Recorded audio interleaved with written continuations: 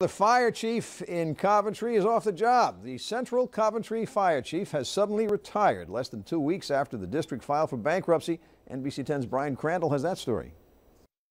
Central Coventry Fire Chief Andrew Baines is out as the embattled district now goes through bankruptcy.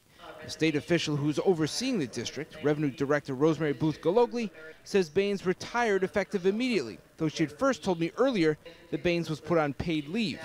Baines told me over the phone that he was called into a meeting Monday morning and decided to retire as a result of that meeting. He did not want to elaborate and said he wanted to talk to his lawyer first, but he was critical of Gologly and her team.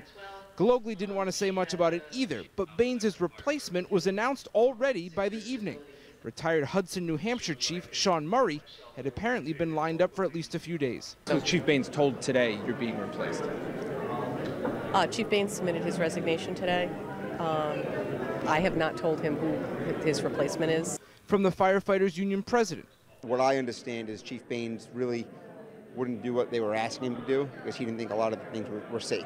Meanwhile, the main thrust of the meeting here was to update taxpayers on the move to file for bankruptcy in the district that's been facing financial problems for a couple years now. Bankruptcy is something many taxpayers had called for a while ago. Just so the firemen can have their jobs and go on with it, and so can the people. By filing for bankruptcy, the state overseers can shelve the firefighters' contract, and they are making changes. Firefighters will now work more hours per week. They'll pay 20% of their health insurance, get half as many holidays. It'll be harder to get overtime, and 2 firefighters will be laid off. We're prepared to fight this as much as we have to. Do you think what's in there is fair to the firefighters at this point? Yeah, I think it's what's needed to get balanced. So the union says it'll challenge the plan in court. Meanwhile, that new chief, his position here is only temporary.